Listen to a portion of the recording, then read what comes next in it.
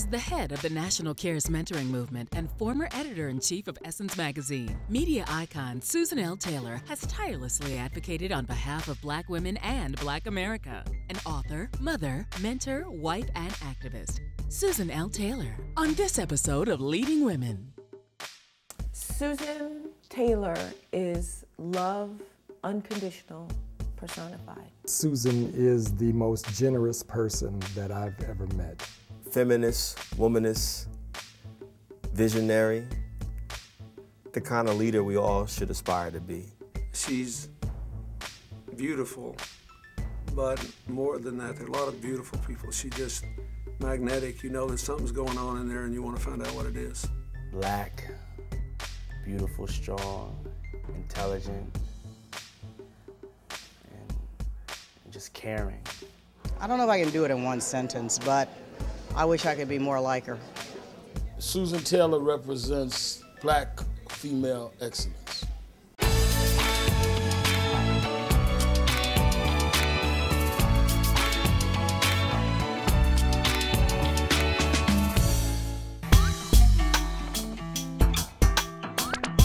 My father had probably the first boutique, the first store owned by an African American or an African Caribbean, or Black person I should say, in East Harlem.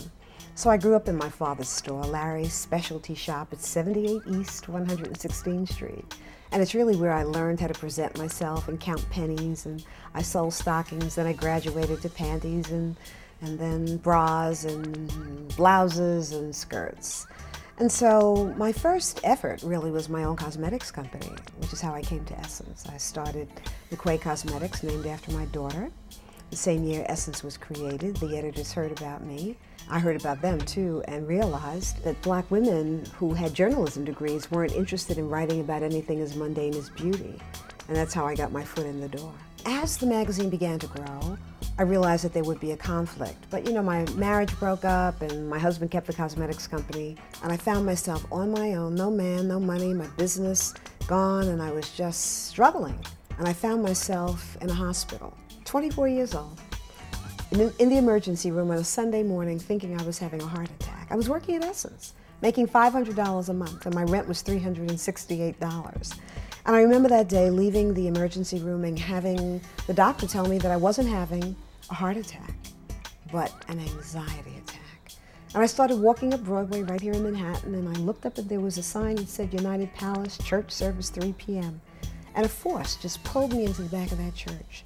And I heard the Reverend Alfred Miller preach a sermon that changed my life.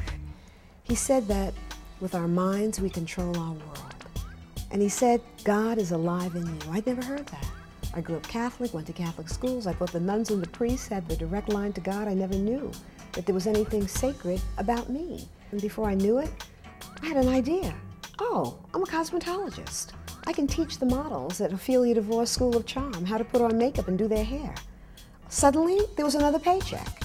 I think I walked, felt differently. Marsha Ann Gillespie, the then editor-in-chief of Essence, offered me another job, the fashion and beauty editor's job. I went from making $500 a month at Essence to $16,500 a year. Changed my and my daughter Shauna's life. Many people can identify with her that she was a single parent for a period of time raising her daughter, working at Essence and trying to juggle that and going to school. When I joined Essence, I had no more than a high school diploma. It was a commercial one at that. I had never written anything beyond high school composition. But those extraordinary sisters down there, and some brothers too, really taught me how to write my beauty copy, taught me how to do everything that I learned how to do at Essence. I was the beauty editor for a year, fashion and beauty editor for 9 years. And then when the editor-in-chief spot was offered to me, I was incredulous. Oh, there's no way. High school graduate, you know, no literary background. I mean, I know Alice Walker, knew her work and Toni Morrison, but had I read that? No. So I knew that there would be outrage. And there was, you know, very quietly, but some people called our then publisher, Ed Lewis, and said, how could you, give the fashion and beauty editor a literary jewel. You're the fashion editor, you're really in the center of the book, and you're laying out stuff just as if you were laying out the whole magazine, because oftentimes fashion, those images are what sell a magazine. And so it's not that big a jump for Susan Taylor to go from fashion editor to editorial, or to editor-in-chief, because you already are in all the meetings that are talking about the entire magazine. It's just a matter that you're adding more work to your plate.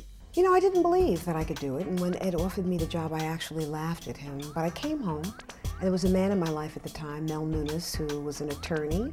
I called Mel and I said, "You'll never guess what. They're thinking of me for the editor-in-chief's position. Isn't that a joke?" And Mel just, you know, in his very gentle way said, "No joke. You have exactly what black women need." That's all I needed to hear from someone who I so greatly respected. You know, the next morning, I was in Ed Lewis's office, leaning over his desk. "I'm ready, you tell me when." She came in and she talked to us about her promotion, that she was going to be the new editor-in-chief. And that in the same breath, as humble as Susan is, she told each of us what our new responsibilities were going to be. Having to experience doubters who thought that, well, she wasn't exactly a trained journalist. How was she going to pull this off? And then she defied all the odds and not just took command of the magazine, but is known throughout the world as an icon, America's queen, as it were. But just sharing who she was and helping you to understand that the power was in you to do anything that you wanted to do, as long as you kept your eye on the prize and stayed focused. So I came to the editor-in-chief's position with a real philosophy about what we needed to give women, and that we needed to empower them so that they could hold the reins on their lives in their hands, and with that, care for the community. So that was always the mandate. It was a very nurturing, very supportive environment. And so I know people who cycled in and back out of the organization. They'd go off and try a venture, and if it didn't succeed, she had a chair for them. She had a desk for them, and a welcoming smile when they came back. I can tolerate ineptness a little longer than I can disrespect. So I just never wanted anyone to disrespect anyone else on the staff, and insisted that we all treat one another just like I treated them.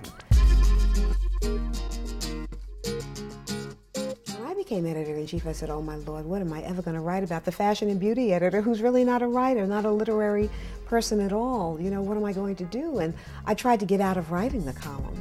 And our then publisher, Ed Lewis, said, "I'm so sorry, the readers have to know you." And no deal. So I said, okay, let me write about what I want to know so deeply within myself, and that's our relationship with our Creator, by whatever name we may call the divinity. The divine intelligence that created us put an aspect of itself within us. And we can go through life, live and die, and never know that, never know how to serve it, how to bind with it, how to amplify it.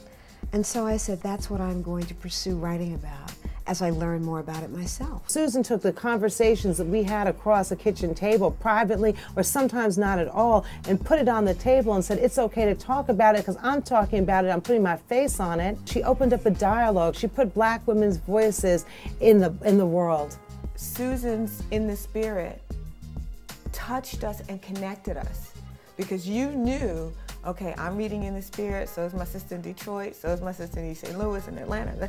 So for this month, we all have this idea that we're contemplating. The In the Spirit column made a unique contribution because it's something anybody could read and draw something from. People meet this woman that they've grown up with.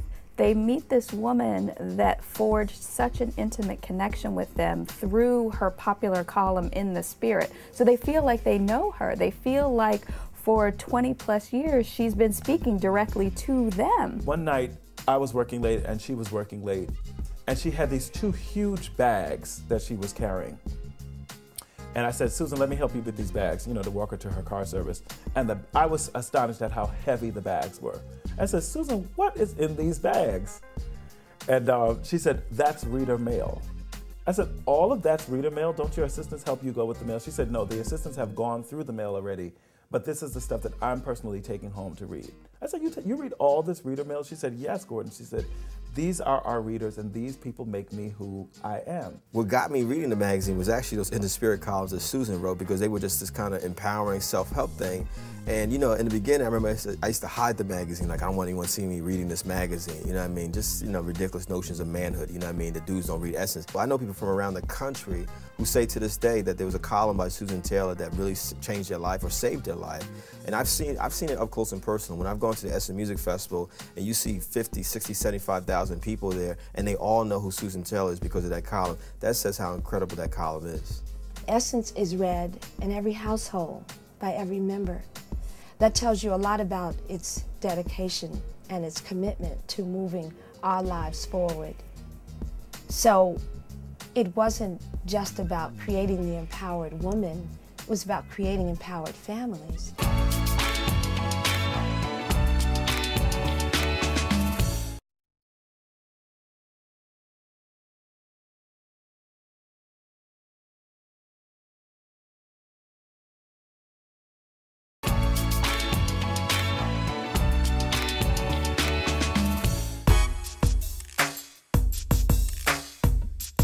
The challenge that I had at Essence, that we all had and still have, is really advertising pages. It's really getting those marketers to respect the black female dollar, the spending power in black America. The Essence image is at odds with what a lot of advertisers want to portray as black culture, black family life, or black women. So I know she was involved in some pretty high-profile fights there. No one's done in publishing what she's done. She was a first. Essence was born because there was nothing else on the newsstand that looked like us, talked to us about our every need and desire.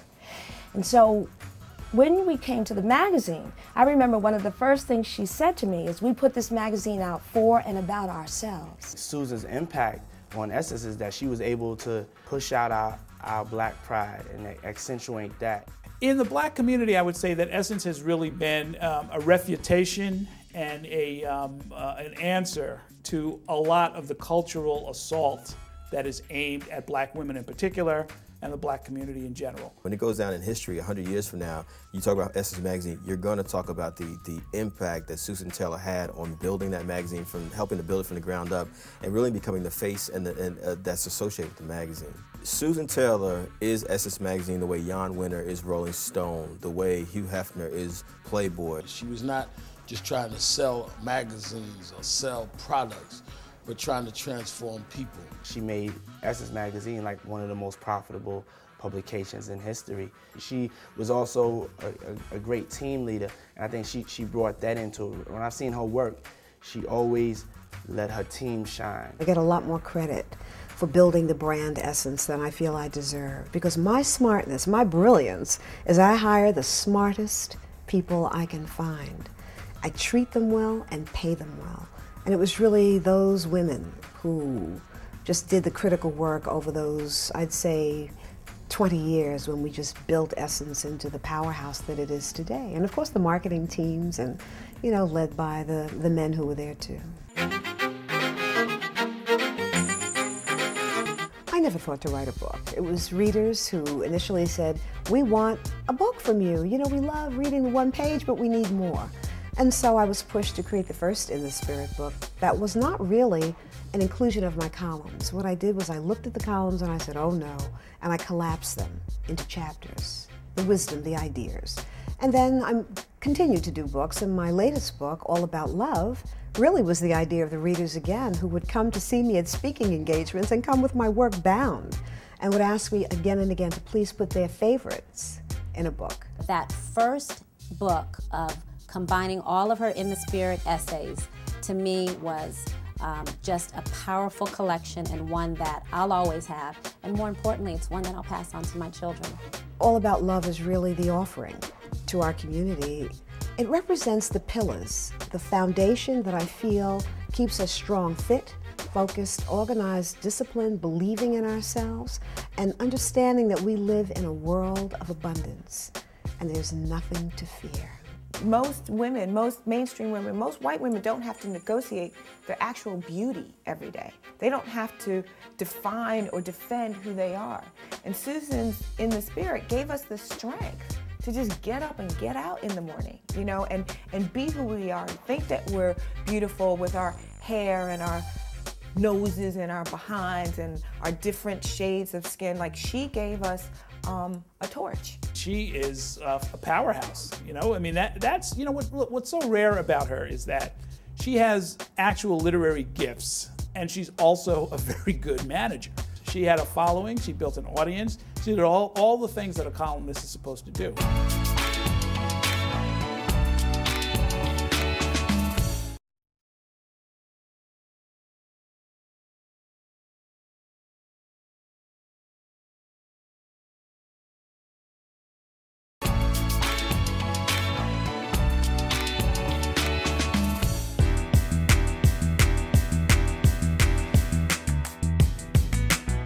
Babs and Lawrence. Boy, I tell you, they took no stuff. My father, I was afraid of him. I didn't get pregnant because my father would have killed me. I would have been a troublesome child. And I share this, I can talk about it now. It's something that I couldn't have spoken about earlier on. You know, early sexual activities, because I'm a love bug. I love hugging and kissing, and I didn't have those kinds of parents. And I'm not ashamed to say, I say it because I want young women to hear it. So I looked for the love and the affirmation that I really wanted from my father and my mother in the arms of the neighborhood boys. And I say to fathers, you have to love and affirm your girls. You have to tell them that they are smart, you have to hug them, you have to kiss them, and we have to teach them what love looks like, what's appropriate. Because if they don't get it from a father, if they don't get it from a male who loves them and honors them, they're going to look for it usually in the arms of, you know, people who might hurt them. My mother was really an extraordinary mother. She wasn't a loving, you know, gentle person. She said what she felt, and it would hurt your heart, and it hurt mine. And I've written about that so much, you know, that there's the myth of the loving, the ever-loving, warm and embracing Black mother. She's very, very, very connected to her ancestors and draws on that when times are difficult. When we moved to Queens, it was a different environment for me. You know, living in Harlem, there was no place to play. I lived in a real thoroughfare. It's where people came to shop. It's where my father's store was, so it was a bustling community. And when I moved to Queens, it was a different world. They had activities for youngsters. We would go to Mr. Hurd's barbershop on Friday evenings and Saturday evenings and have parties in the back. The parents out there, you know, they had cooking classes and music classes and, you know, block parties. And I'm so thankful today that my parents, even though their marriage wasn't a loving one, they stayed together. They stayed together for the children. My mother said it all the time, but for you all, I'd be out of here, I'd leave. My mother had an 8th grade education. She wouldn't have been able to take care of us well. There would have been no one home when I arrived from school. Again, my brother Larry would have done fine, but believe me, I would have been out there looking for the boys. I would have done things that were totally inappropriate, but for my parents sacrificing everything for their children. I can say things about my mother that my daughter can never say about me. I never heard my mother tell a lie. You know, my mother never said anything. It might not have been my truth, but whatever she said, she saw it as her truth, you know? And my mother just really cared deeply about other people. I watched my mother sell her home in Queens for a pittance of what it was worth, because it was a little family that was struggling and they wanted to own a home, but they couldn't afford it. She said, I'm going to give it to them for $35,000. We were like, what? She said, absolutely, you know? So those are the qualities that my mother, you know, had that I really want to breathe more life into in my own life. Motherhood seasoned me. I tell my daughter that, you know, parents aren't always right and we're not always wise. If there's anything that I could do over again, I wish I could mother my daughter all over again. I became a mother before I was emotionally or financially ready. Having a marriage breakup, I was on my own with Shauna from the time she was 6 weeks old. And as I look back on it, I'm like, we made it, you know, and she always says that, Mommy, come on, you did a good job. You know, I didn't understand the importance of motherhood when I became a mother. I rushed my baby through life. When she was 3 months old, I wanted her to be 3 years old, you know, so she could walk and button her own little stuff, you know. When she was 3 years old, I wanted her to be 13. And when she was 13, oh my God, I wanted her to be out of high school and off to college. And when she went off to college, I said, oh my God, I missed it. I missed the stages of her development because I was so focused on the next step. I was 1 year old when my mother first started working at Essence. So I don't remember the early days at Essence, but I have to say that Essence was like a sibling to me. Susan doesn't think she was all that great as a mother. She thinks she spent too much time at Essence and not enough time with Shauna. Shauna disputes that and tells Susan to stop telling people that. Maybe she feels like we didn't get to spend a lot of time together, but the times that we spent were just, I'll never forget. She's a wonderful person. The turning point for me might have come one evening. It was a Friday night, I'll never forget it. And it was around 9 o'clock. My daughter had already been home from school by herself, you know, in the apartment, waiting for me for hours. Mommy, when are you coming? I'm coming, I'm coming. Mommy, when are you coming? 9 o'clock, 10 o'clock. By 11, I was on my way home and she was putting on her coat. She couldn't have been any older than 12. She was putting on her coat. Where are you going? I was coming down to get you. Because at that time, Essence was in Times Square. And Times Square was filled with pawn shops and thieves. It was really a, you know, not a good place. I was like, oh my God. You know what I learned now? You have to give yourself to yourself before you give yourself away. I feel like I gave everything to Essence before I gave to myself and my daughter. And that night when my daughter came to pick me up from Essence, a 12-year-old coming out of the house by herself down into the dangerous area of the then Times Square, it was a major wake-up call for me. I don't know if I woke up fully, but from that point on, I became a better mother. She knows that all children belong to all of us. And so her mothering instinct with Shauna extends out into the universe in terms of the young people that she has really helped to blossom in their lives. She's very important in my life. You know, she's helped me in many, many ways. And I think, other than my wife, she's the most giving person I've ever met in my life. And I love her for that. Growing up with Susan as my godmother, I got a chance to see her as a mother. You know, the way she would be with Shauna, you know, so loving, so caring, and just wanting the best. You know, she's a great executive, a great leader, a great role model, but she is a great mother first, and you know, also a great godmother.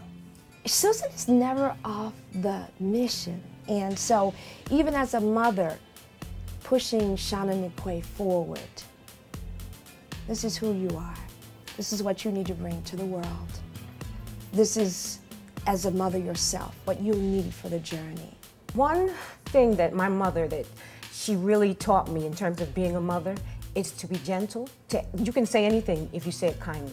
Everything that we need is right here at our fingertips, if only we will follow that divine design that was created for our lives. So motherhood really pushed me further toward that divine design, and primarily, motherhood helped me to become a circumspect parent.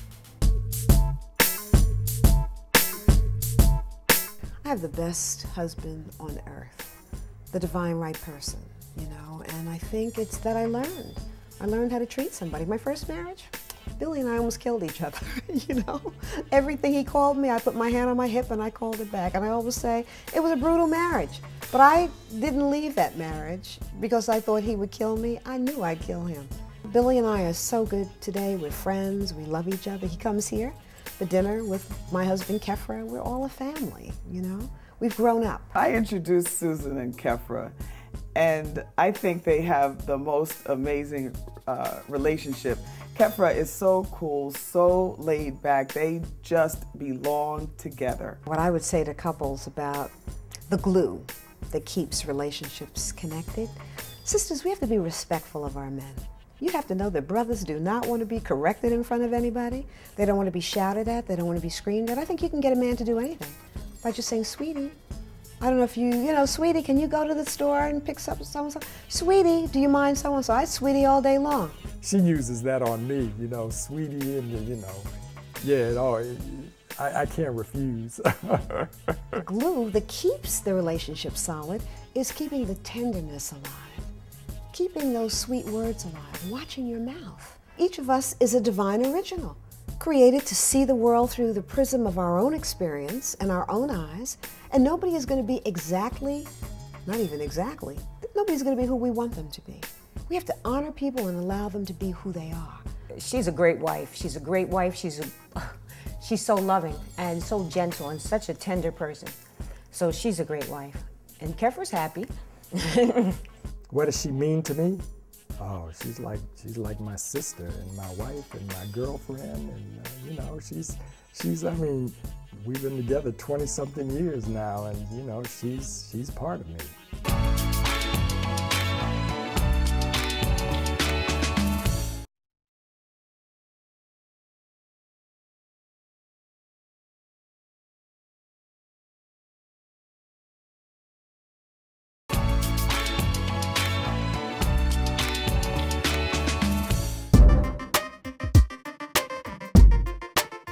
A lot of people don't know this, but she has mentored hundreds of children over the years, young people over the years.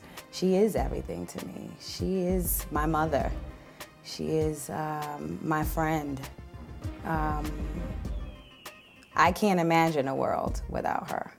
There is so much that I learned sitting in the chair across from her that will take me through the rest of my days, that not only apply to work and the mission that is celebrating Black womanhood, but just for life. The best thing that Susan ever did for me was when she called me into her office and said, "Gordon, you've been doing incredible work here, but it's time for you to go."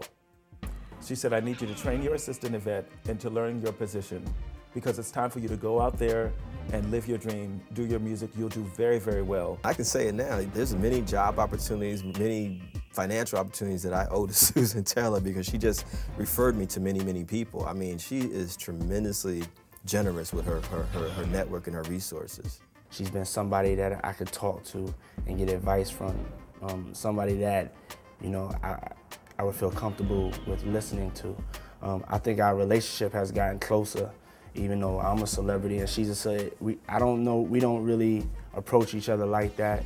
I'm still like the, you know, like the little kid that she used to take care of. She just really brought me in close and took care of me and taught me so much about what she knows about how to be a good editor, a good colleague, and just a good person in the world. I mean, Susan really loved Black women and really loved Black people, and that was the bar at the magazine. That's why you were working, and you were very clear why you were working and who you were working for. Had I not met her, I would not be here.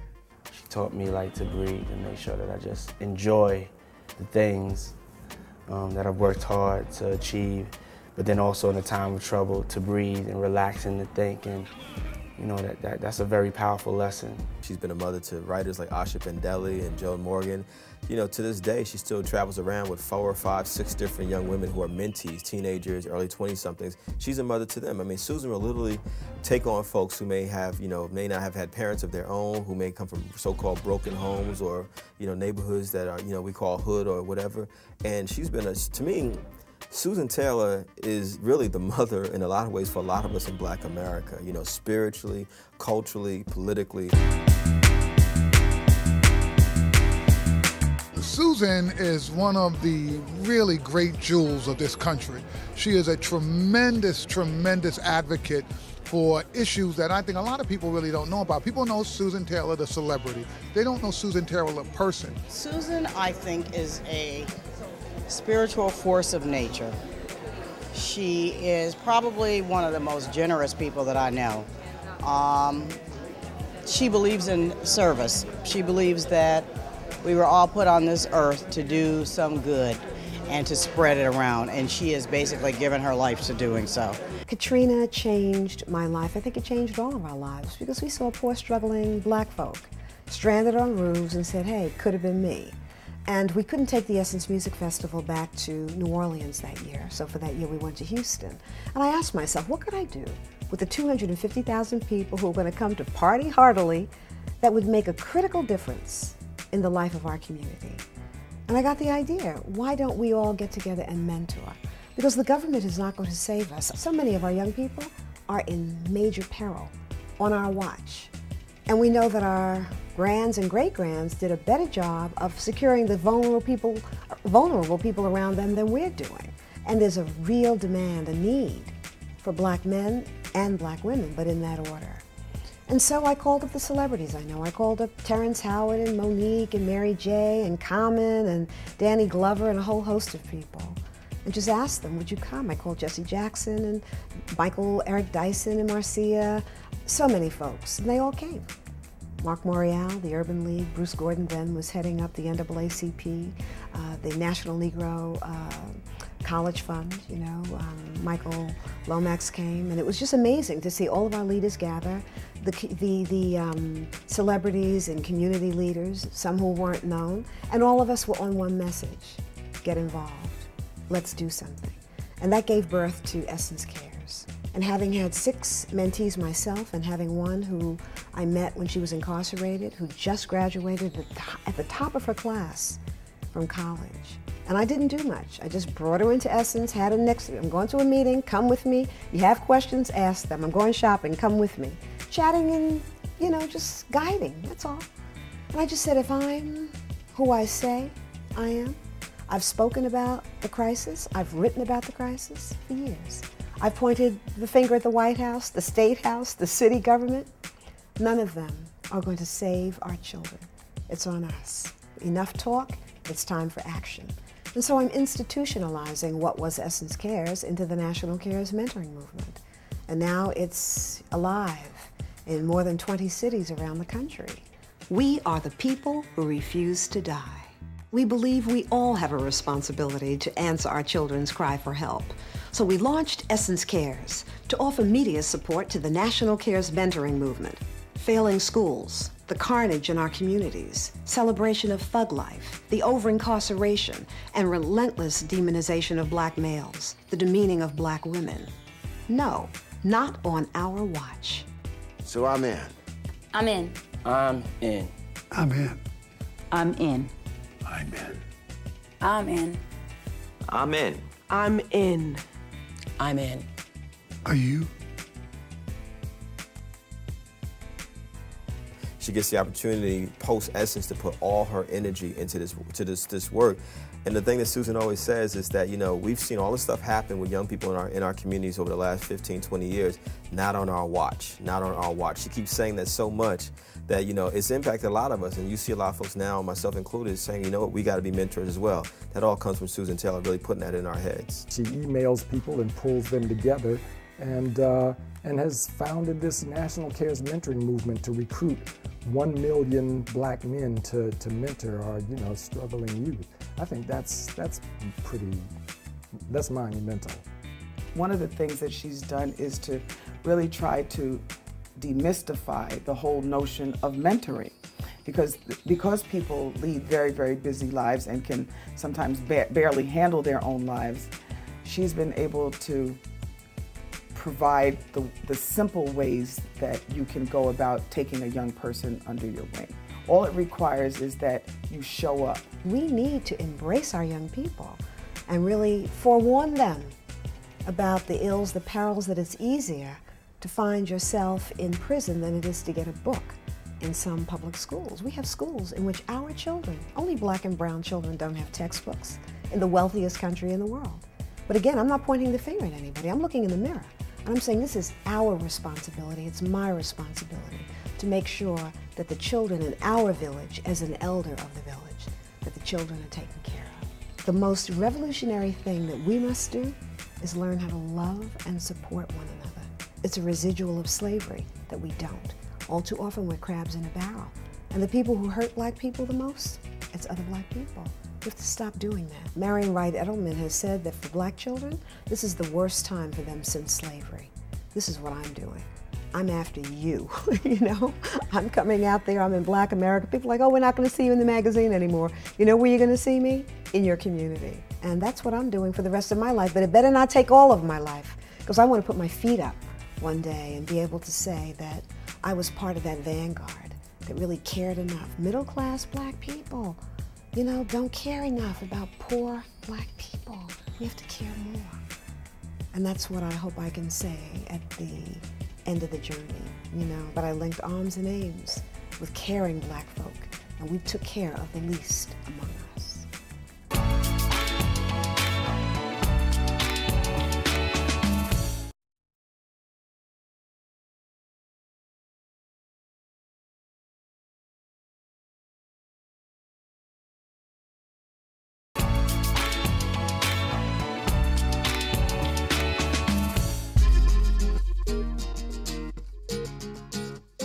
I may appear to be confident, I'm not all the time.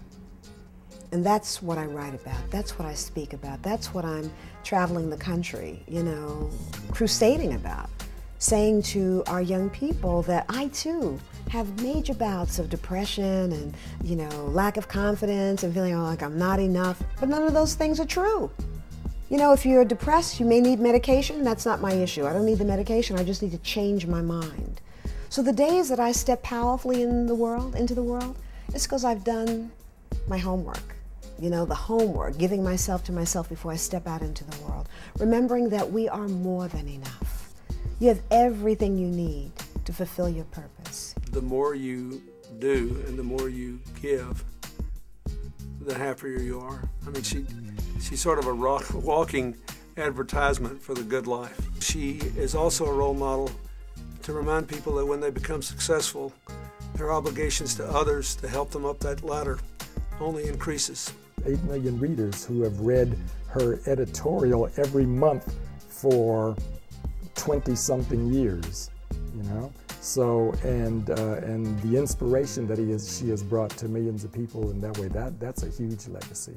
We were working late and we were having a meeting and she says, I have to go home to give this reader a call. And I just said, well, who's the reader? She said, well, there's a reader who wrote me and said that she was on the borderline of taking her own life. And I promised that I would call her every evening, you know, for an hour or so to just give her some support, you know, for a week. And so, you know, this is my 3rd day and she's really making progress and she's gonna do this and she's gonna do this. Susan saved that woman's life. And I know she did it for many more people than that, just that woman. She always thinks to do the right thing, and that's why she'll always be blessed. And we'll always need her to be doing something to make the world a better place, especially for Black people. She is one of the most powerful women in the world, bringing together Black folks and white folks together and uniting us, the whole community as a whole. You don't have the time for me to tell you what Susan Taylor's legacy will be. I couldn't begin to sum that up. I think she will be remembered for her heart, because she gave so from her heart. Like she gave you the real. You know, she pulled no punches and she gave you her heart. She gave you herself. And that's what we dig about her. That's what we love about her. She taught us to love one another and all of our beauty and all of our differences. Taught us to enjoy the process, in joy and pain. Susan was the pioneer that said, no, we feel, we think, we're excellent, we perform. So when you see a mixture, a balance of mind and body, you're looking at what Susan Taylor gave Black America. If you've ever seen her or felt her in a room, you know that she's taking Black women forward. That's her plight, that's her movement. Oprah said something. She said, you know, Susan had the courage to put an overweight Black woman on the cover of a magazine when nobody else was checking for Oprah. Susan knew that this woman was special and put her on the cover. She's just been so instrumental in shaping how African American women feel about themselves by the selection of the people that she's put on the covers, because she knows that sends a message to women that shows them that they're beautiful. It shows them that they can be successful. So she took that process very seriously. I think my greatest career accomplishment is that I have turned over the reins to the next generation. She will continue to inspire women. She will continue to inspire me, and I'm just excited. I want to go along for the ride with Susan Taylor. I hope I'm a part of it in some way, because she's an inspiration and she's a mentor. I think that she will just build this national cares movement into a forever lasting institution that people will really and really truly understand, because it's coming out of her mouth that when you do something for somebody else, you are the one who gets the gift. I see Susan building a national movement and invigorating some of the most brilliant minds. I believe in us. I believe in Black people. I look at what we have done against all odds. You know, whose intention was it for us to walk out of slavery? Whose intention was it for us to wage the Montgomery bus boycott? Black folk walking for more than a year through 2 winters, you know, determined that we were going to stand for respect, So I do believe in us. I think what we have to do is really come back to those traditional black values that created the lives that many in my generation are living and that we didn't necessarily pass along so well. We dropped the baton. We dropped the baton, but I believe in us and I believe in God in us. That God is alive in us. There is nothing in the church or in the sky that's going to save your life. The Holy Spirit is the breath of life in you, always. Even when you feel crazy, even when things are falling apart, God is right there, the breath. All you have to do is get still and connect with it. Close your eyes, and in the stillness, just say, what is the next step I should take? It's life whispering to you. I'm with you. I'm yours. Use me. This is an abundant universe. Have a plan. Put one foot in front of the other. You'll reach not just your destination, but a place more magnificent that you never even dreamed you'd occupy. Susan, I think you know you don't have a bigger fan in the whole world than me, or a more grateful one. Thank you for all the good you've done and all the good you will do. Hello, Susan. It's your godson, Sean. I know this is a big thing for the whole world to realize that you're my godmother, but I'm very proud that you are my godmother. And I want to tell you, thank you for changing the world and making the world a better place for all of us to live. I wouldn't trade the experiences that we shared for anything in the world. I know you wish you could have been home baking cookies, but you were busy working, trying to keep our heads above the water. And I just, now that I'm a mother, I cannot say, I can't say I could do that on my own. I just love you. Hey girl, I just want to tell you that I love you, love you, love you. Thank you for just being a light in my life and encouraging me when I didn't think that I could. And just for plain old being a sister's road dog. Love you. Stay strong. I love you so much. I love you. Thank you.